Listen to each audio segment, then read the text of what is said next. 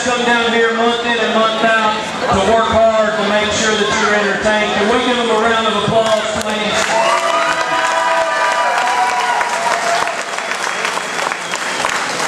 All right, now down to Hall of Fame. You know, it takes a lot of things to be inducted into the MWA Hall of Fame. For me, it's not just being a wrestler, ring announcer, or whatever it is. I think that 99.9% of the people that are inducted into the MWA Hall of Fame are a class act. This class of 2011 is second to none. A lot of the people that are in this class are very special to me in many, many ways, and very special to some of these other guys. So what I'd like to do is tell you a small story about the first guy that we're inducting into the MWA Hall of Fame. 1996, I purchased the MWA from the fabulous Danny Fargo in Nicholasville, Kentucky. I'll never forget the day. We drove down, and I called up north because I've been wrestling for years, 4 or 5 nights a week, and I saw this guy in the ring, and he wore a tuxedo every time we were together, and he portrayed himself well. The fans loved him, and I told myself, I said, when I bought the company, there was 3 people that I wanted to hire. The first guy was Roger Ruffin, because he has the best mind of anybody I know in wrestling. The second guy at that time was a referee by the name of Harvey Hamilton. Great referee.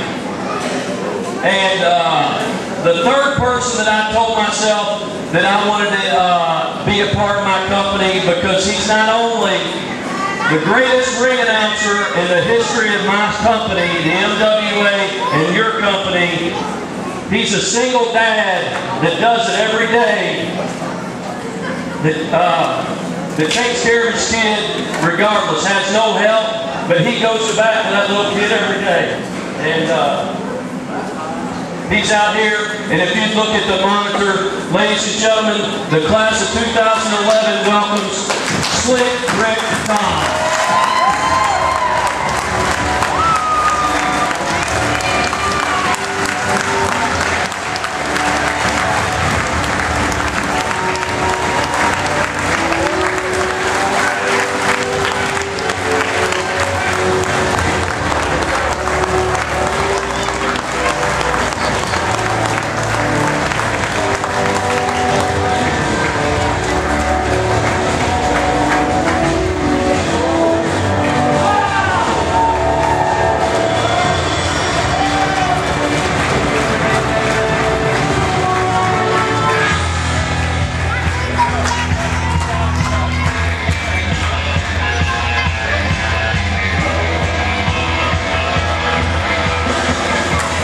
Wow, thank you. How's everybody doing tonight? Wow, you know, I've been doing this ring announcing thing for like 17 years now. And when I joined up with the MWA, it was every Sunday night at Georgetown Convention Center. Do you all remember those days?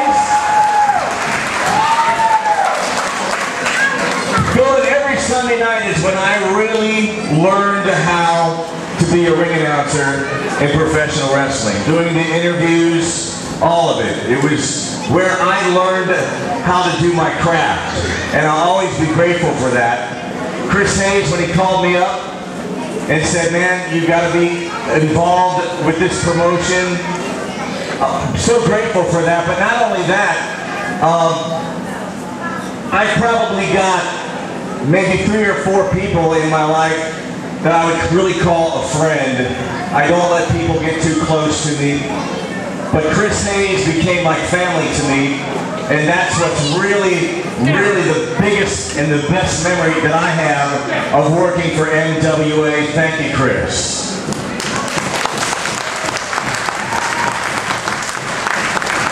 And all these guys around the ring, I mean, I sat there and had the best seat in the house. It's unbelievable, and the matches that I saw, the wrestling that I saw was incredible. I couldn't wait for Sunday nights. And remember, we used to do the MWA Hotline together. He'd call me up, I'd be in Ohio, he'd be in Kentucky, we'd be on the same phone line, telling everybody to make MWA your Sunday night habit. But I did want to talk about these guys who get into the ring and give your blood, your sweat, and your tears. I mean, sometimes I give my sweat because I'm always wearing this stupid jacket. It gets pretty hot. But I so respect what you guys do. I mean, I love professional wrestling, and I'm honored that you guys are all right out here at ringside. And I guess at this point, very, very honored. I'm happy to share this with all of the folks sitting here. And I want to say this. 41 years the MWA's been around. Yeah. And I would like to assume it will be around 41 more. So what that means to me is after I'm gone, I know that I will always be remembered right here in the MWA, and I think that's pretty special. Thank you very much.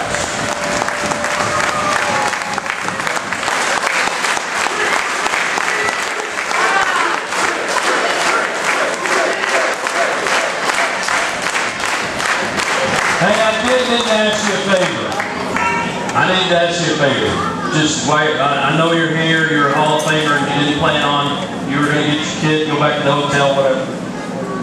I think you're the greatest ring announcer in the history of the MWA. All these people, some of them never even heard you ring announce. Would you ring announce the main event here tonight for us at the Fannie Bush Elementary School?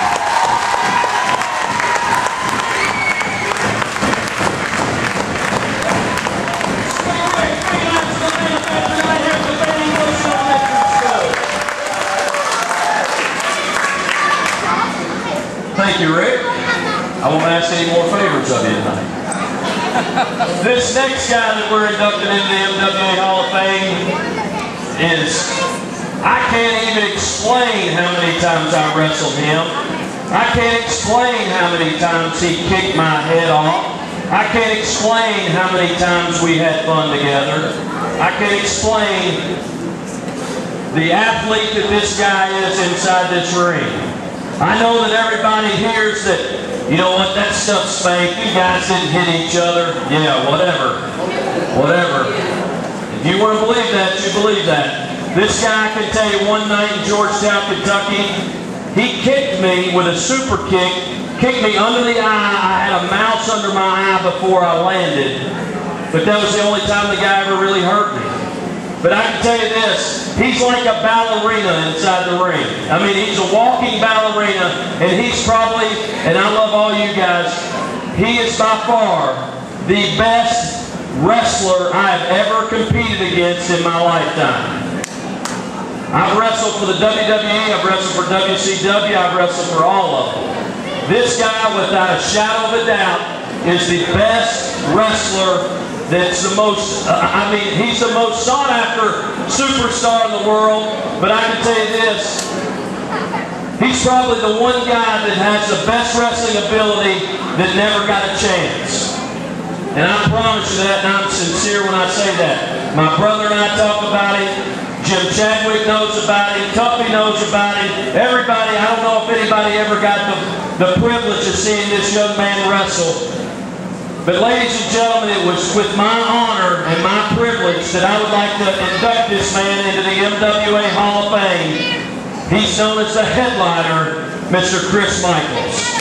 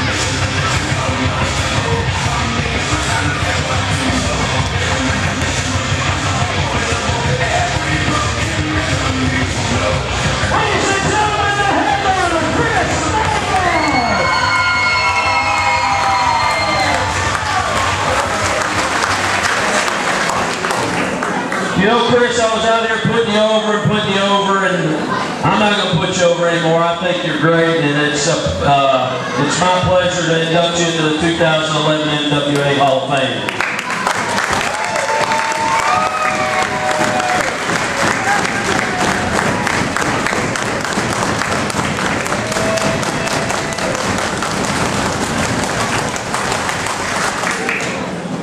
Y'all are too much. How we doing, Winchester?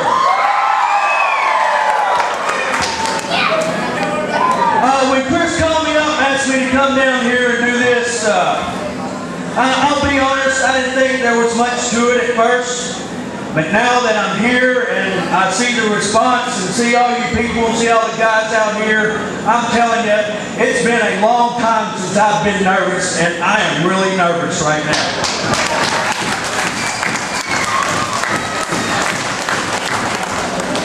You know, I can go on and talk about all my accomplishments and everything, but being inducted into this Hall of Fame, it's got to be at the top of that list. And I want to thank everybody for thinking that much of me to induct me in the MWA Hall of Fame.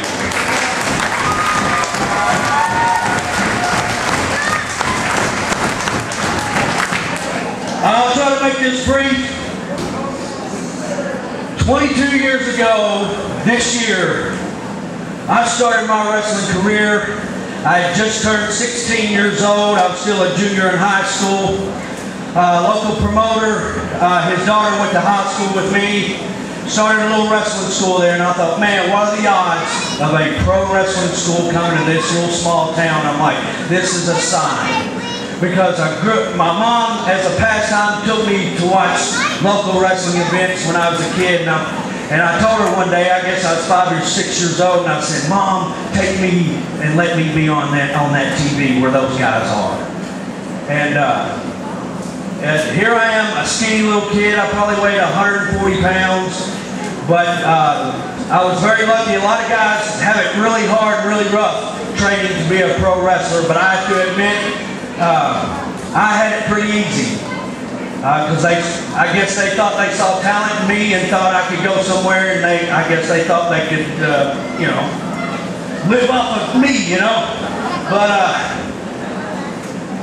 out of 22 years, yeah, I want to say I never got the brass ring, I never got that big contract, but I have been privileged to call pro wrestling my career, my living for the past 22 years. And to me, just being able to step through those ropes and perform in front of you people, that's making it. That's making it to the top.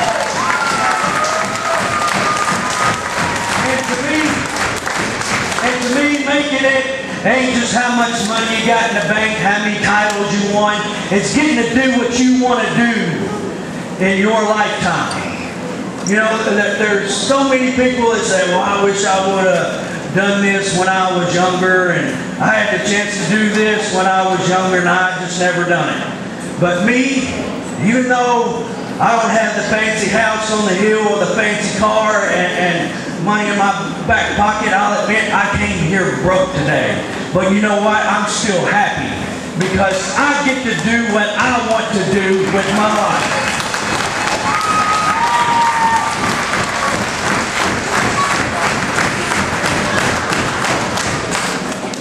I started my career with the MWA with, I know you know the old promoter, Dale Mann. I started with him the latter part of 1989, and then went into 91. When I graduated high school, I went on the road with him full time. And at that time, summertime, he had all the fairs, man. I was busy 6-7 days a week, and I thought, man, I've made it already. But I broke away from Dale Mann. I got the opportunity to go to the USWA. Had a tag team partner by the name of Todd Morton, and we became the USWA Tag Team Champions on 2 occasions. That's a big highlight for me. And we got to work with the famous tag team you may have heard of, PG-13. Had an ongoing feud. And then from there, I got the privilege to wrestle for Smoky Mountain Wrestling with Jim Cornette. And I can remember, and I just watched this match not long ago. I got the team with Rock and Roll Express, Robert Gibson, for the Smoky Mountain Tag Team titles. And that was a big highlight for me. And then from there, also rewind back in 1994, I got to do several matches for WCW. And I can say I stepped through the ropes and locked horns with, he was called Stunning Steve Austin then, but you know him as Stone Cold. I got to lock horns with I got to lock horns with Booker T, Van Vader, and the list goes on with WCW. And then I went on to Music City Wrestling, the latter part of the 90s, on into the 2000s for Burt Prentice. And come 2000, Jim Cornette called me up and he said, I got a spot open for you and your old partner, Sean Casey at OVW Wrestling, Ohio Valley Wrestling out of Louisville. And what we were paid to do there was, they had a TV, we had TV matches with guys who were on contract with the WWE at the time. And they weren't big stars then, they were just learning their craft too. But our job was to have matches with them on TV and then take them out back and critique them, tell them what we thought they done right, what they done wrong, and what they could work on. And some of those names are You Can't See Me, John Cena, Batista, Shelton Benjamin, Randy Orton, and now he's in the UFC. At that time was Brock Lesnar.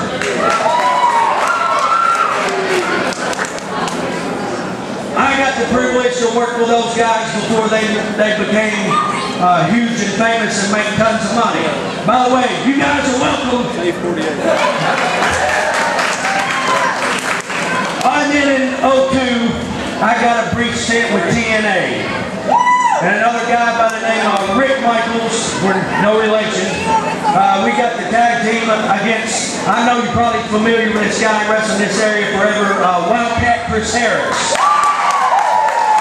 And the Cowboy James Storm.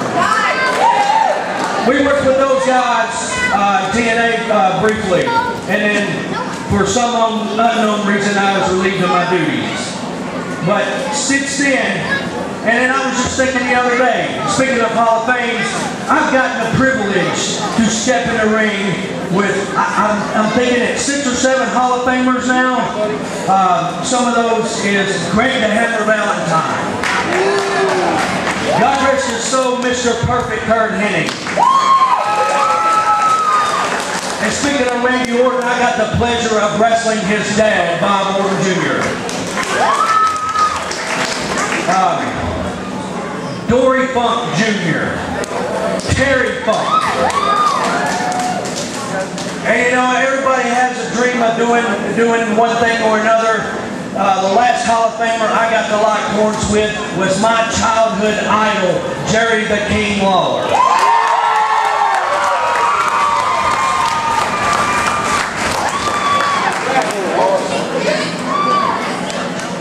You know, still to this day, I'm still active, I'm still competitive, but I've been talking with my beautiful fiance back there, Ashley. We have a little one on the way, and 22 years. I can say I've lived my dream. I have done all I have set out to do. Like even some of the famous arenas around. The only arena I never got to wrestle in that I wanted to, of course, would be, for anybody that's around this ring, would be Madison Square Garden. But I got to wrestle in some of the famous arenas that I watched growing up, and I've gotten to do what I wanted to do. I just want to say, if I've had my last match, that I can walk out of this ring tonight and feel fulfilled that I have lived my dream and I've done what I wanted to do.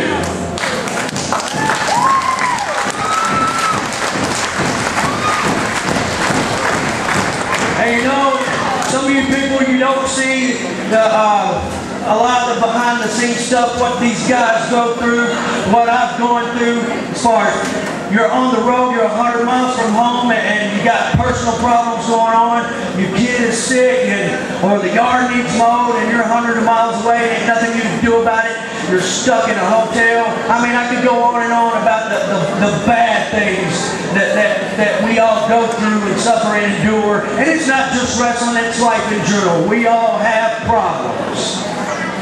But the only thing we can do is thank God each day for all our blessings. Thank Him each day for what we do have, and be happy that we are alive and we're still breathing, and that we have all our friends and family around us.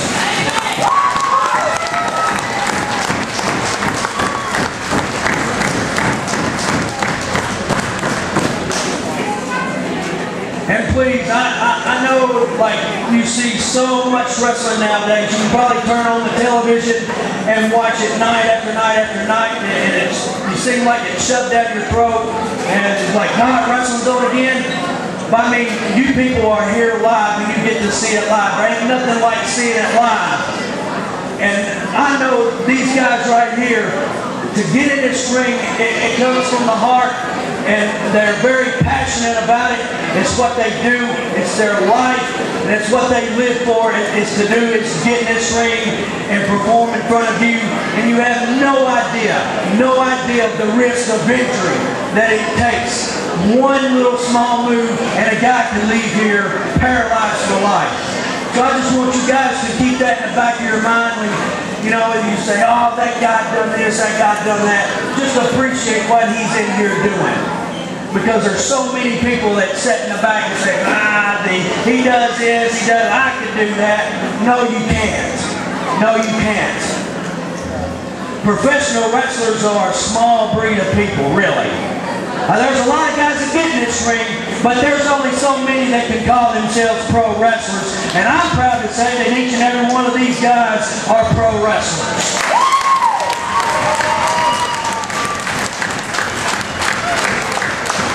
I know I probably went way over time, and I've rattled on way longer than I should have. I mean, I know you guys are ready to get back to action, but I can't say it enough. I want to say thank you for having me here, and thank you for thinking as much as me to put me in the MWA Hall of Fame. God bless, and I hope to see you down the road very soon.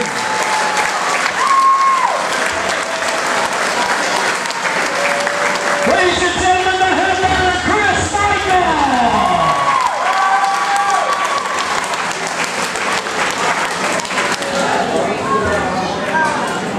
All right, this is the last guy. We got our two guys, Rick Toms, Chris Michaels in the ring. This guy holds a special place in the MWA. I think he holds a special place with a lot of guys that are standing around ringside. I don't have a large monologue, I just shoot from the hip, but I tell you what comes from my heart. And that's sometimes when I start crying and all that other stuff. I think when I had kids, I got real emotional. But I'm going to tell you a little bit about this guy. First, you know what? And I'm shooting straight from the hip. This guy's class act from start to finish. He's a class act from the time he puts his shoes on in the morning until the time he goes to bed, covers up at nighttime. This guy's a class act. The very first time that I ever knew about this gentleman was I was running a show in Georgetown, Kentucky at this big yellow building, and I thought I was running Madison Square Garden. I had a big head, and boy, we were running rampant. We were the only show in town with the only guys in town. Didn't have any business running, and nobody else had any business running wrestling shows. But this one guy gave a lot of guys opportunity. He went to his back pocket, pulled out money, and went to a little town called Mount Sterling, Kentucky, and made wrestling hot in Mount Sterling, Kentucky.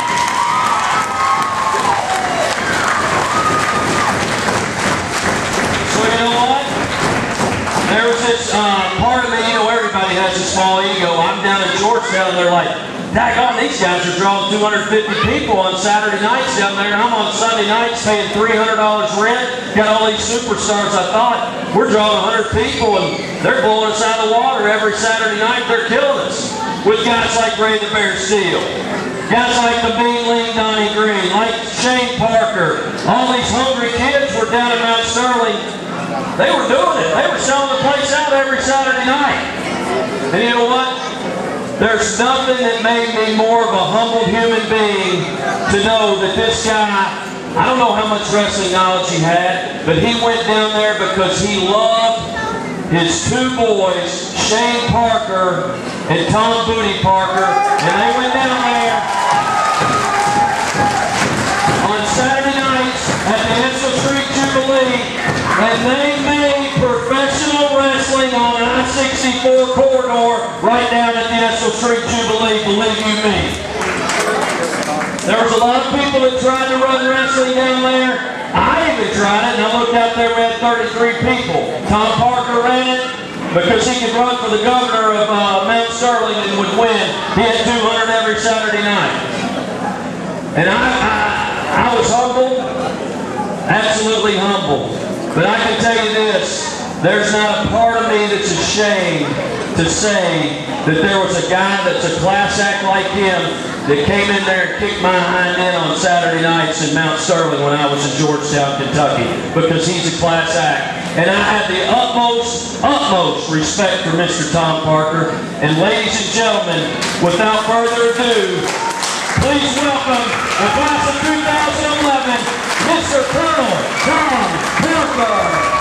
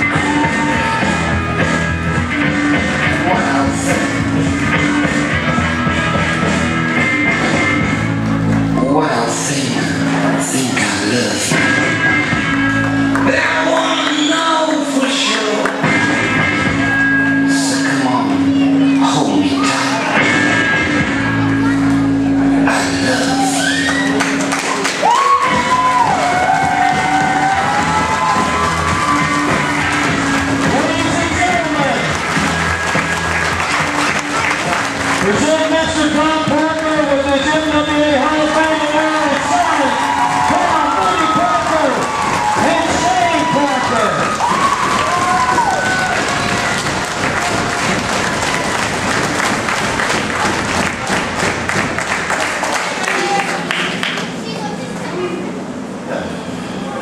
Boy, it's hard to go around the ring now. About out of breath. Chris, I thank you for everything you said, buddy.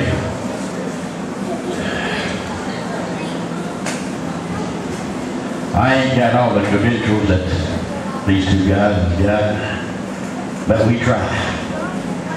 We tried. These two boys, the Steels, the Greens, Jim Chadwick, Chris, all of them ran through here. Bobby Blade, Matt Ice Cream, Little Larry D. Oh, each and every one of them, buddy.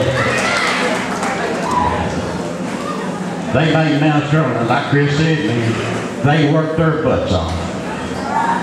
They really did. They took chairs, thumbtacks, barbed wire, you name it, they done it. Chris came to Mount Sterling one night, he walked in the building, safe, had to fight his way back out. Yeah. But I really do thank you, and I appreciate it. That's all I got to say, Chris.